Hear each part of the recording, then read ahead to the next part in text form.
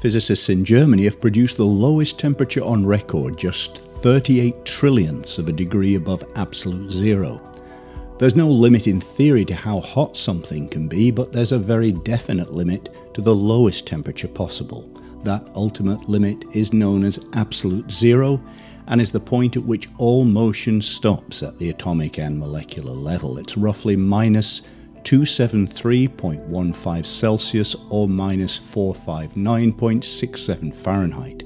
On the Kelvin thermodynamic scale, it's exactly zero.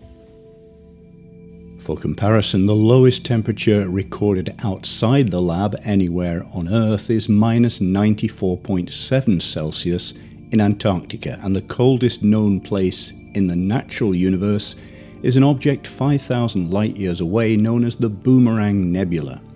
Astronomers have measured a temperature inside the Boomerang of minus 272 Celsius, only 1 degree above absolute zero, and colder than the background glow of microwave radiation from the Big Bang. In fact, the Boomerang Nebula is the only object found so far that has a temperature lower than that of the cosmic background, although obviously other such places do exist. These natural low temperatures, though, are balmy compared with the new low that's just been announced. The German team of scientists started with a cloud of 100,000 atoms of rubidium trapped in a magnetic field in a vacuum chamber. Then they cooled this down to 2 billionths of a degree above absolute zero until it entered a strange state called a Bose-Einstein Condensate. In this condition, quantum effects become apparent on a macroscopic scale, leading to all the rubidium atoms in the sample acting as if they were part of one big atom.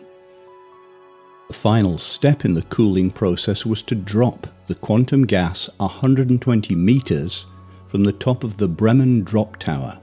A magnetic field surrounding the gas was switched on and off during the few seconds of free fall. When the field was off, the gas began to expand, and when the field was turned back on, it forced it to contract again. The repeated switching brought the expansion of the gas nearly to a complete halt, and reduced the molecular speed and therefore temperature to almost zero. Almost. The researchers recorded an effective temperature of 38 picokelvin, 38 trillionths of a degree, above the lowest temperature that physics allows.